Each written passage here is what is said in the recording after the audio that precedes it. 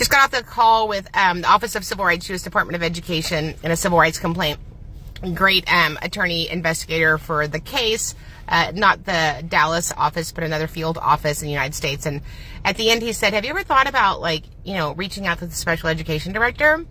I said, I haven't, because she sat in our seven IEP meetings this year.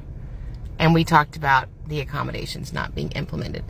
And he said, well, what did they say when you said that? Thank you for bringing that to our attention. Thank you for bringing that to our attention doesn't absolve the district from their legal requirement of collecting data on accommodations. And it doesn't absolve them from implementing the accommodations across all settings, routinely and effectively. R&E, routinely and effectively. He did get one of his 17 accommodations, so there's that.